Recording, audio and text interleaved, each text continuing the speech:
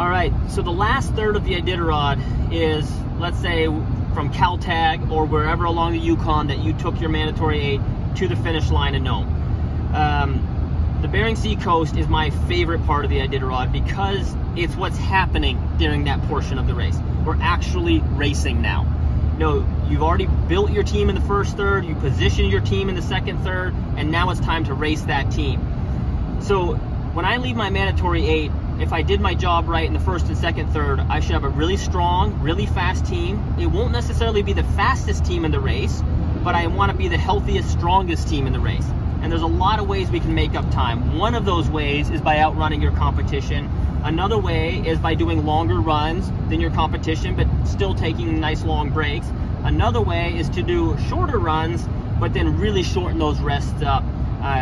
So I guess it's always possible to pull, if you stored energy in your team, you can pull that out of your team as you go up the coast as you need to, but not taking unnecessary risks.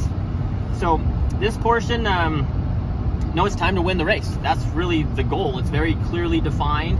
And I guess what I'm thinking about as I'm going through this is having a healthy buffer. You know, I want to make sure that I can win this thing. Making sure I'm close enough to the teams ahead of me. If there's really fast or really, really strong teams behind me, that I have enough of a lead, or I know how to race them up the coast that forces them to abandon their speed to catch up with me. And I don't mind if one of those teams does catch up with me. I don't mind a foot race. I don't mind us leaving Koyak, you know, 5 minutes apart. That's fine by me, as long as I have the stronger team. So you'll see, hopefully, or possibly at the end of the race, you'll see me take an extra long rest because I think I can afford to do that. I'm going to let somebody catch up, but I'm not going to let them catch up easily. I'm going to make it cost their team something to be able to race me head to head. And that makes our relative strength have a bigger disparity, so you know, it gives me a better shot to race them. But the key to remember on this one is, yes, we want to get to the finish line as fast as possible, but the faster you go, and when I say faster, I mean actual moving speed, amount of rest time, the length of runs, all the things that cause us to get down the trail faster. The faster you go often comes with an elevated risk, because as good as we are and as much as we know these teams, the Mushers still are guessing to a certain degree. You know, we're assuming the team is going to look like this if we do a 60-mile run and a 4-hour rest, right? But we can misjudge that.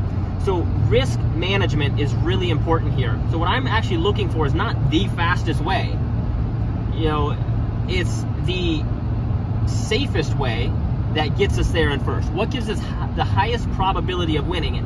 For example, let's say if I did all the 4 super runs, the 4 long runs from Caltag to Unalakleet at 70-something miles, Unalakleet all the way to Koyak at 80-something miles, Koyak all the way to White Mountain at 88 miles, White Mountain to Nome at 70 miles.